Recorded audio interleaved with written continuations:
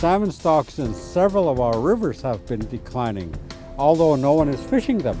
There's basically no more wild salmon out there anymore. We're lucky if we get them when we do go out for food fish. Salmon go extinct, we're extinct. We've come up with a flotilla of boats that are all supporting the removal of fish farms from Clayoquot Sound. So all of these boats and the people on them want to see a healthier Clayoquot Sound without fish farms. There's more and more boats joining, so it's getting more exciting by the minute. This is really awesome. I'm really stoked that there's such support for this.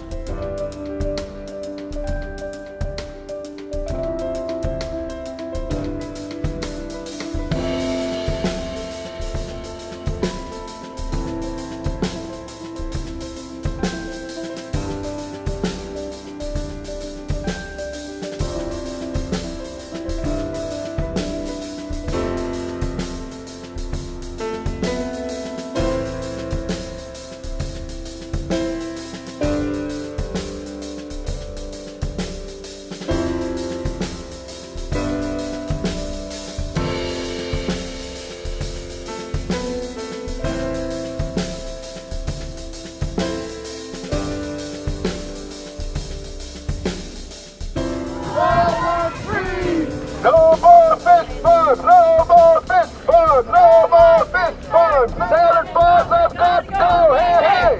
Ho, ho!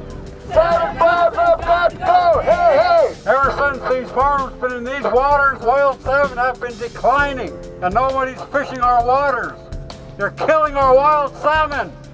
A sea lice infested, fire-spreading salmon farm.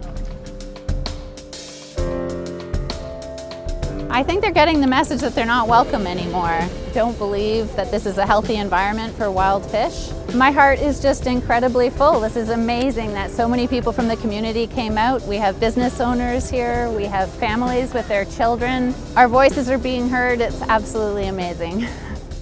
This is one of the last untouched wilderness on Earth, and it is right here where those salmon farms are being placed, right in the home of the wild salmon. And it is very important that the voice of the people that live here are heard, and that the world knows that they don't want those farms, that they want their wild salmon to be safe.